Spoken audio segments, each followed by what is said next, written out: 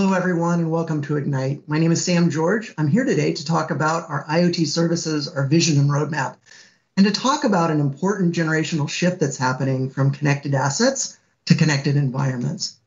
The first thing that I want to do is start with an understanding of IoT's role in the worldwide response to COVID-19. When COVID-19 hit, one of the first things that we did was reached out to our partners who provide all of the vertical specializations on top of Azure IoT for a response.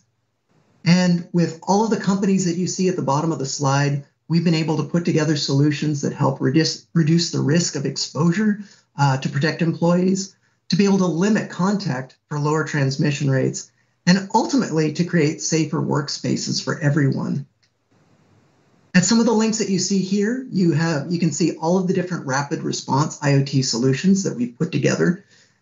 If you're interested in participating and providing one of these solutions, you can reach out at the email address you see below. And then what we're going to be talking about as well is all of the different trainings and specializations that we provide for certification to help customers and partners get trained, understand how to use all these technologies that we build, and then ultimately provide these solutions. So to highlight this, I wanted to go deeper into a particularly noteworthy COVID-19 protection solution. And that's in close partnership with RXR Realty, a solution that they call RxWell. And RxWell is something that protects the entire environment as well as the employees that are in it. So let's take a look at that and hear from the CEO in his own words. I love New York. I love New York to a fault. My name is Scott Reckler. I'm CEO and chairman of RXR Realty. From our formation in 2007, we became one of the largest owners of office properties in the New York metro region. And we were on that path to reimagine the future of that workplace. And COVID hits. To bring people back to work rejuvenates and reactivates our city streets and our small businesses and the energy that makes New York great. In talking through things with the Microsoft team, we developed what we call RxWell, converting all of our doors to touchless doors. As you walk in, having thermal scanners. We were already down the road using Azure AI, IoT, and Edge. As we began to shift to the RxWell solution, we were able to just accelerate some of that and think through what were the other use cases. For us, engaging with the Microsoft team was very natural because we had an alignment of vision. The Microsoft Azure team was way ahead of the curve when it came to IoT. They ensured that we designed RxWell in a manner that was scalable. RxWell now has been rolled out in our headquarters building. We feel good being back at work. And so now we're in the process to roll this out to some of our peers in New York and other parts of the Northeast.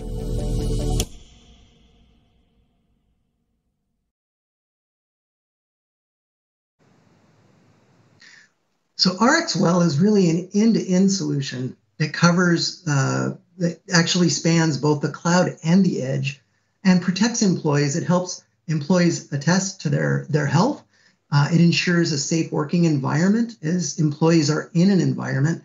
And it really provides a level of safety that's really unprecedented in these times. One of the things that we love the most about the RxWell example is that it very much aligns with our vision. Several years ago, we started talking about how our mission is to provide solutions and capabilities that cross the intelligent cloud and the intelligent edge. And we think that this is really the new compute paradigm. It's not just about the cloud anymore. It's not just about the edge. It's about both working in concert. And to work in concert, it requires the technologies that you saw in RxWell, such as IoT and AI and edge computing, and increasingly things like 5G and digital twins. Now, if you step back and look at what's happening in the industry, you're seeing a generational shift that's happening from what we call connected assets to connected environments and ultimately connected ecosystems. What we mean by that is that early IoT solutions were really concerned about the asset, right? You wanted to know whether the HVAC unit was going to fail or whether the elevator was making reliable trips or needed servicing. And increasingly, like you just saw with RxWell, you're not just concerned about the assets in a building, you're concerned about the entire environment, the people in it, everything that's happening in it. And then over time, what we see is this move towards connected ecosystems, where once you have connected environments, you're starting to see companies form partnerships over insights in their own unique connected environment. So the first thing we want to do is turn to connected assets, because that's very much where customers are engaged today. Over the last 5 years, we put together the world's leading innovative portfolio of products and services in IoT. And it covers everything from our IoT and edge device support, from the tiniest of devices running in kilobytes of memory, up to the largest multi-blade server stacks running full Azure services on premises.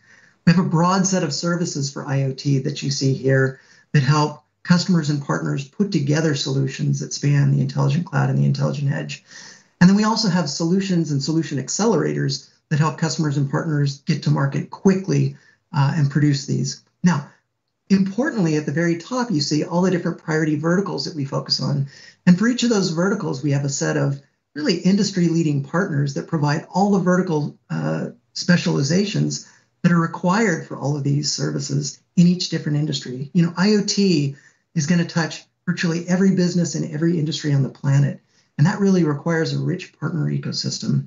And then over on the left, you see Azure Defender for IoT, which is our rebranded name for Azure Security Center for IoT.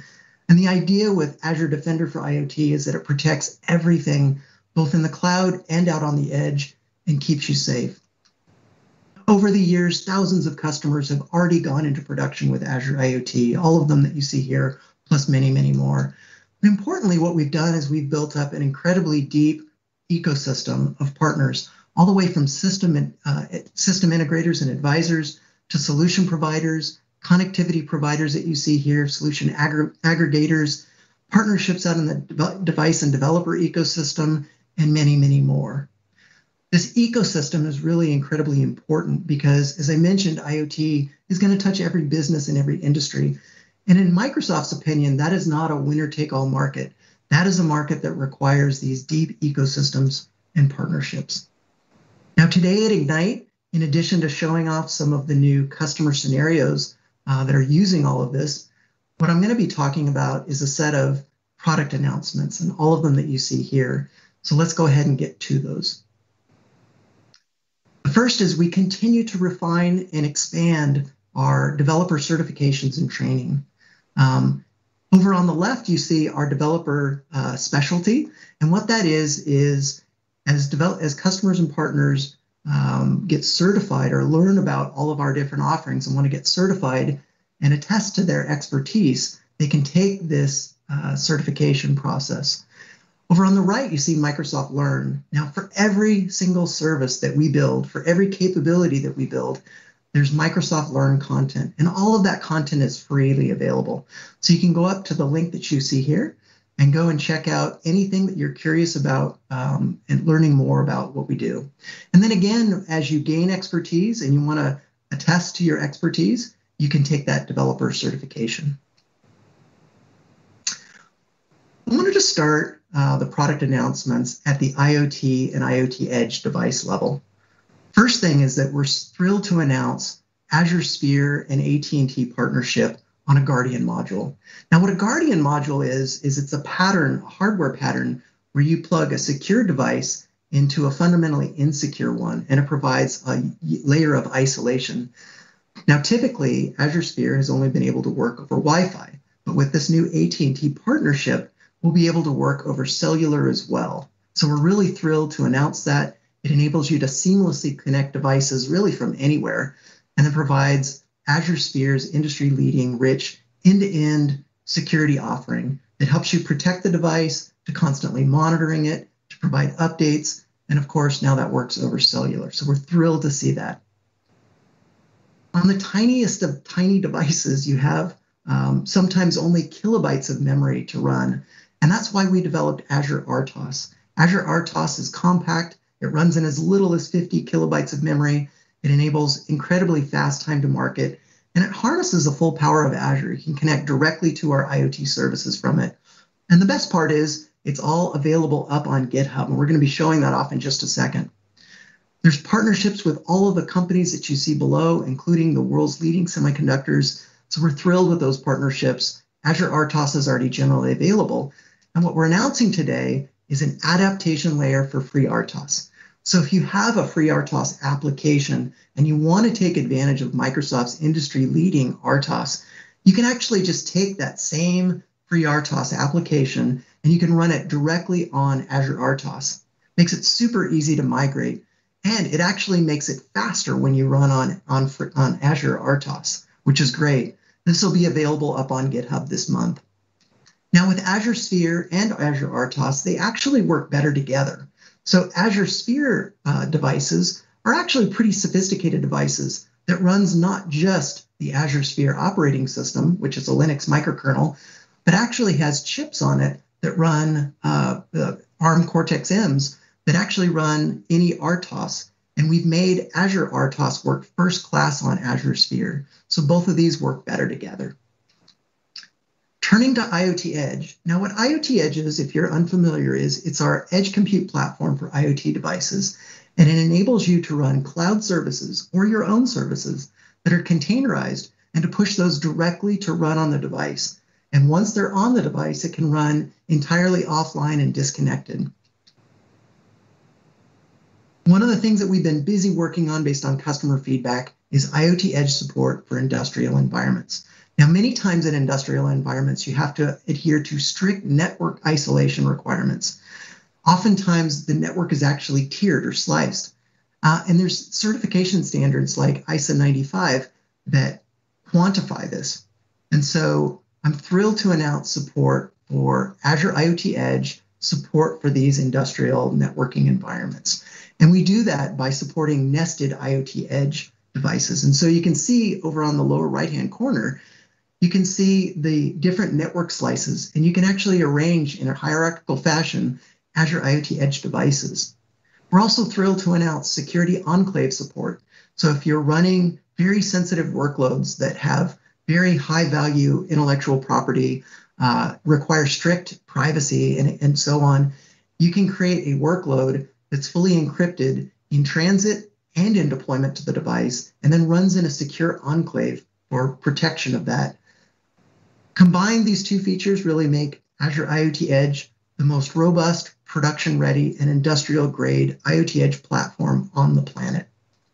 And once you're managing fleets of devices, you need rich monitoring support across your fleets and across individual devices. So we're thrilled to announce it's available now, our new monitoring support, where we output a Prometheus format from IoT Edge that can be used with Azure Monitor, as well as any other monitoring framework that supports Prometheus, which is widely deployed. And then coming soon, we have Azure Monitor integration, and you'll see all of that working first class right in the Azure Monitoring portal. All right, so from turning now from the tiniest of devices up to the cloud, we start to talk about some of the announcements that we've got on our services. So I'm super, super thrilled to announce IoT Hub support in Azure Stack Hub. It's going to be available in public preview in October. And what this does is this enables IoT Hub, which is already broadly available all over the world in the cloud, to run on premises in isolation. It's the only offering like this from a hyperscale cloud provider, and enables you to run entirely offline and disconnected. And it still works with those IoT Edge devices across that network tiering that I just talked about on premises as well. We've also added support to our IoT Hub device provisioning service for private link or VNet support. We already made IoT Hub available in VNets, but now the device provisioning service is available there as well. And what this really enables is another industry-leading level of security. We're the only hyperscale cloud provider to enable this. And so your IoT Hub and your device provisioning service run in isolation right in the cloud in a VNet that's supplied by a customer or partner, and then you tunnel into it from a VNet on premises or through ExpressRoute. So Azure Defender for IoT. Now I talked about this earlier when we were looking at our connected assets slide. Azure Defender for IoT is a rebranded name for Azure Security Center for IoT. But we've also added, and that's already generally available, but we've also added a whole bunch of new capabilities from our recent acquisition of CyberX. So all of that is available in public preview now. And what that is Azure Defender for IoT previously had to run software on a device in order to monitor it. But now with the CyberX capabilities, we can actually discover and manage discover and monitor unmanaged devices. So devices with no software agent running on them, simply by doing deep packet inspection across the network. Now, Azure Defender for IoT also plugs into Azure Sentinel, and Azure Sentinel gives you left to right visibility across your entire data estate. So as you can see, in addition to those IoT edge devices or IoT devices being monitored by Azure Defender, you can now monitor all of the different unmanaged devices. And as I mentioned, the best part about it is you can simply put a device on your network and it'll discover all of those unmanaged devices. And it's got a rich set of ML-based behavioral analytics that will tell you whether one of those devices is behaving in an anomalous fashion. This really helps you do asset discovery, risk vulnerability management. And what it does is it also helps unify the IT and OT teams to provide a comprehensive view to make sure that those devices and assets are functioning properly, but that they're also secured. Now turning to IoT Plug and Play. IoT Plug and Play is something we announced late last year. And what IoT Plug and Play is it breaks down the barriers between devices and solutions. In particular, it means that a device can self-describe. It can say all of its capabilities in a JSON LD schema format using something we call the digital twins definition language. As it self-describes that, when that connects to solutions in the cloud, those solutions can then automatically adapt to those devices. And what this means is it means that any device that's plug and play enabled can work with any solution that understands plug and play. So we're thrilled to announce that IoT Plug and Play in the platform is now generally available, as well as in our SDKs. And that includes everything that you see here, including our device catalog support for solution builders, as well as device builders, and our certification. So our certification is now ready, and we're doing final certification and inserting those certified devices into our device catalog. Now, once you've certified an IoT Plug and Play device, not only does it work with solutions like Azure IoT Central that support plug and play, but it also works with all of our other offerings, including Azure Digital Twins, Time Series Insights, and all of the partner solutions that support that as well. Now, IoT Plug and Play is not it's really about an ecosystem. And here's some of the different providers and what they have to say about building that plug and play ecosystem. Now, so far, we've talked about things like Azure RTOS and IoT Plug and Play, but I want to show you when you start combining these two, and then you start adding support for what I'm about to show you in GitHub code spaces as well as VS Code, you can go from what used to be days to set up or an entire day to set up a working embedded environment to just minutes. So let's go ahead and check out how that works. So here you see the GitHub site for Azure RTOS. And again, you can just go and browse that yourself. What you see here is open with code spaces. So what that does is that creates a containerized workspace that's running in the cloud that has the full working environment as well as VS Code, as well as all of the dependencies that are required to build Azure RTOS. And here I have the digital twin definition language for my embedded Azure RTOS device. I'm sending temperature and humidity. The temperature is being set in Celsius, and that DTDL then is used to describe the device. In the Azure RTOS code for this sample then, what I do is simply fill in my IoT hub, connection strings, and the device provisioning service scope, and I can build it. Now I'm building it entirely in the cloud, and it only took me about 5 minutes to provision this working environment in the cloud, and I just fully built. And now what's super cool about this is that I can run a little bit of software on my computer locally, and I can connect to a local device. And so I can actually debug and step through code in the cloud, and it's running right on my device. I flashed that device from the build output in the cloud right down to the device. Now what's cool about this in VS Code, you have access not only to Azure RTOS, but all of the IoT Hub connections. So I can see the device up in IoT Hub. I can actually send commands from IoT Hub back down to my device using some of the new plug-and-play APIs. And the device actually responds to that. And so here you see a few examples of the light or the heat sensor or temperature sensor from the device changing in response. Super, super cool. So this is a level of productivity that's simply unparalleled. We've really never had it before. It's a first in the industry. Really thrilled to talk about that. Turning our attention to IoT Central. So IoT Central is our IoT app platform that takes all of those Azure services that you've seen so far and combines them and harnesses them in a low-code, no-code IoT app platform so that anyone can get started with IoT and go to production immediately. So we're thrilled to announce we're now doing monthly updates of IoT Central and more importantly, documenting all of those monthly updates. So all of the capabilities that you're about to see are now part of those monthly updates. We've updated our continuous data export feature so that you can now filter what data is being sent from IoT Central to downstream data services. You can also add message enrichment, so you can add additional metadata as that device data is sent to downstream Azure services. We have rich support for jobs at scale, which is the way you manage all of your devices. And so we have property update jobs and filters. You can rerun failed jobs. You get live updates of how your job is going. You get batching support, and all of this is already available. We're also thrilled to include live data and telemetry from your devices. And so now when you connect a device to IoT Central, you can see the raw data that's coming across, and you can interact with that in IoT Central as well as through the Azure command line interface.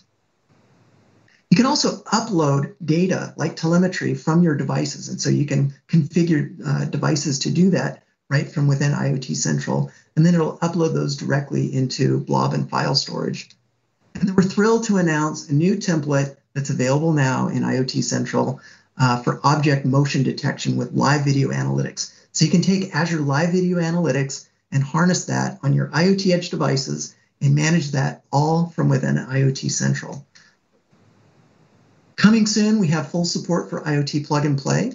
And then later in December, we're going to be introducing a $1 per year per device pricing model.